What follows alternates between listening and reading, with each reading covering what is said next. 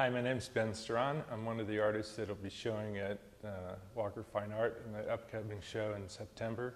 The show has a theme of map making.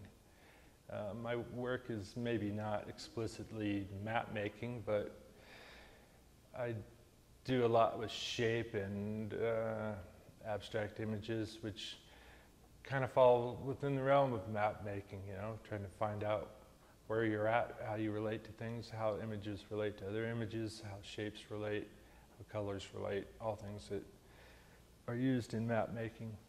For me, the process of painting is more of an exploration, involvement directly with the work and the evolution of forms as I'm working.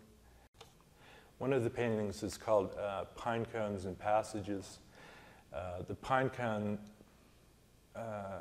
image came up when I was walking through the driveway, and I was looking at a painting that I had hung on the side of the barn. And as I walked up to the painting, there was a pine cone on the ground, and my eye just caught this form of the pine cone, which I took and put into the painting just with charcoal. So there's reference to natural forms, to landscape.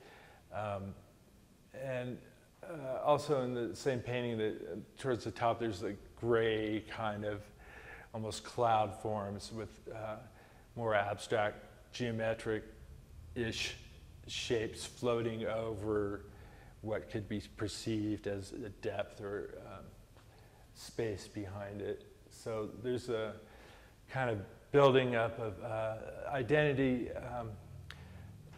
like the forms of the pine cone have an identity.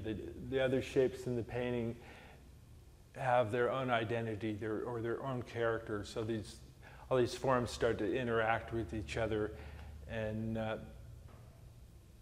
well, the idea of the shapes as characters, I think, has become interesting to me, that they have their own personalities and they have dialogues with other shapes within the painting.